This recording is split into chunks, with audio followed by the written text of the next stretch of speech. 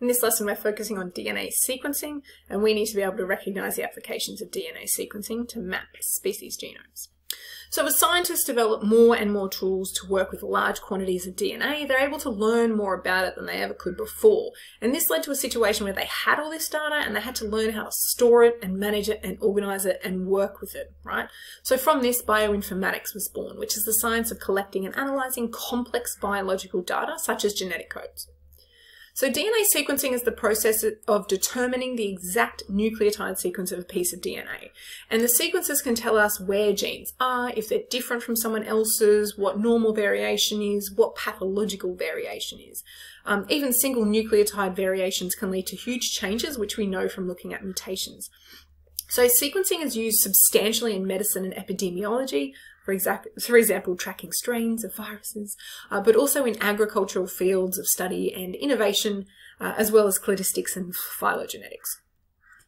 So in order to sequence really large amounts of biological data, the genome first has to be broken down into smaller fragments using restriction enzymes, right? We've seen these before. Samples are then amplified using PCR, they're denatured to separate the strands, then primers and the DNA polymerase are added. In order to build the new DNA strands for the template, in order to build new DNA strands for the template strands, nucleotides are added to the mix, makes sense, but then the sample is actually split in 4. Into one of these samples, say 1, goes modified cytosine nucleotides, right? And each one will have modified, guanine and all those kinds of things. And what they do is they have a fluorescent marker attached to them, and they're missing a hydroxyl group. Okay, they're missing the hydroxyl group, and that stops them from being able to form a backbone and build the whole DNA backbone. So if the newly built DNA strand randomly chooses one of these modified cytosines to attach, say we're in this test tube here, what happens is the chain of DNA actually stops producing. Now, each one of the 4 sections of the original DNA sequence will get one specific modified nucleotide, right? So all of these 4 will have a different modified nucleotide. So in each of the sample, a different nucleotide type will be the one that causes the DNA to terminate building.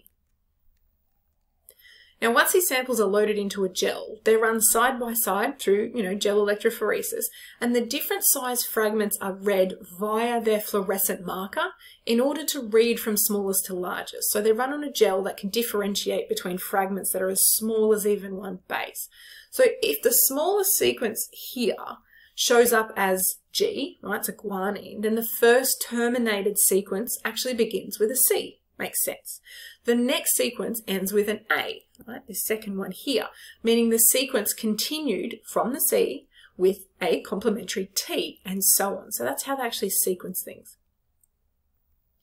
The method of sequencing that I just showed you, it's called chain termination sequencing, or the Sanger method, after the scientist who created it. But progress means that we're now using next generation sequencing, which take advantage of so many other tools and technology that have cropped up since. And next gen sequencing allows for the entire genome to be sequenced simultaneously, and it speeds up the process significantly. We're also now pushing into 3rd generation of sequencing methods as technology progresses. Now, sequencing can be used in medicine for diagnostics, for tracing traits through families, tailoring treatments that work for specific sequences in cancer cell lines. It's used in metagenomics, which looks at environments and determines, say, the microbial genomes and diversity from places ranging from soils to, say, your gut bacteria. Now, DNA sequencing can be used to also determine the genetic risk of a disease appearing in a family. For example, BRCA1, it's the breast cancer type 1 susceptibility protein. It's coded for by a gene known as BRCA1, and it's expressed in breast and other tissue, and it repairs DNA, right? It repairs damaged DNA. So if there are heaps of mutations or damage to this gene, the protein can't correct the DNA damage, and it leads to more mutations accruing in the cell line, and then it can turn them cancerous. So because of this, it can be used as a marker for predisposition to cancer in different families. So you can follow this trait or this mutated gene down through a family. Now, DNA sequencing opened the door to DNA profiling, which identifies unique natural variations within an individual's genome. It relies on short tandem repeats, which are sections of non-coding DNA which have a lot of repeats, like AG, AG, AG, AG, over and over and over. Now, each individual has a unique combination of 2 alleles and a unique number of repeats. So this acts as a kind of form of identification, okay? It can be visualized using gel electrophoresis, and it can be compared to, say, a reference profile. DNA profiling can be applied in forensics quite a lot, right? Through comparison of crime scene evidence to genomes of suspects and victims and other people present at the scene. It can be used to clarify familial identifications, family isolation, genealogy, missing persons, unidentified people in natural disasters, which isn't something we usually think about. It's used to better clarify organism identification and classification, and phylogeny to determine, say, the pedigrees of valuable animals like racehorses and purebred dogs. Can also, interestingly and grossly, trace meat to an animal source. So very recently there was a scandal in the UK around horse meat being found and being sold as beef. So we live in an era where you can get your entire genome sequence for about $300 using a test kit that got sent to you in the mail. But you've got to appreciate that this has come a really long way in a very short amount of time. Given that we have 3 billion base pairs in our genome, sequencing the entire thing has been a bit of a mission. And in the late 80s and early 90s, many scientists came together to collaborate to accurately sequence the complete human genome. And the Human Genome Project ran for over a decade. It cost around $3 billion and used scientists in around 200 universities from around the world.